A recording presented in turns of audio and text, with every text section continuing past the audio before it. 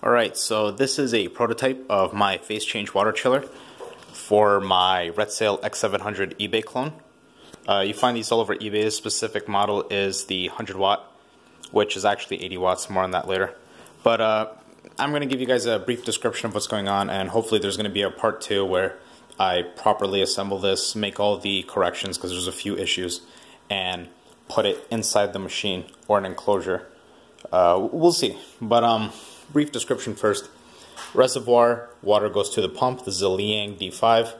Goes into the machine. The machine has on the input a water flow sensor. It goes through the tube, out into a copper water block, which is on the cold side of the Peltier chip, and then it goes back to the reservoir.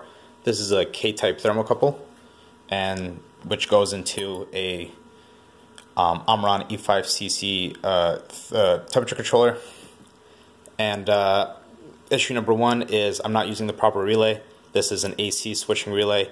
I need to switch DC 12 volts, so I had to learn the hard way that that doesn't work. Issue number 2 is that if you notice, the chip itself is square. I think it's like 40 millimeter by 40 millimeter. But there's a cylindrical extrusion on the heatsink, which doesn't make complete contact with the chip.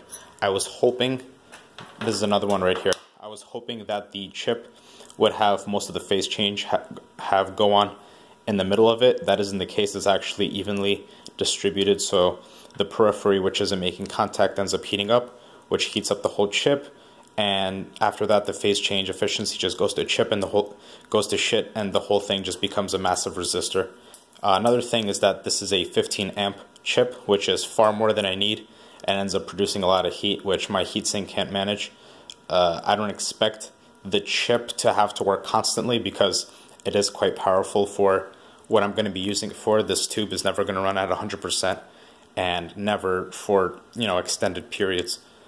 Another thing is that my controller is telling me that there's something wrong with the water flow. This is the water flow sensor right here, and I believe what's happening is there's a lot of restriction in the water cooling loop. Like there's a kink right here. I have the cold plate right here, which is causing additional restriction.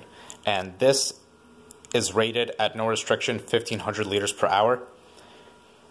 In contrast to, this is what originally came with the machine. It's a 60 watt motor.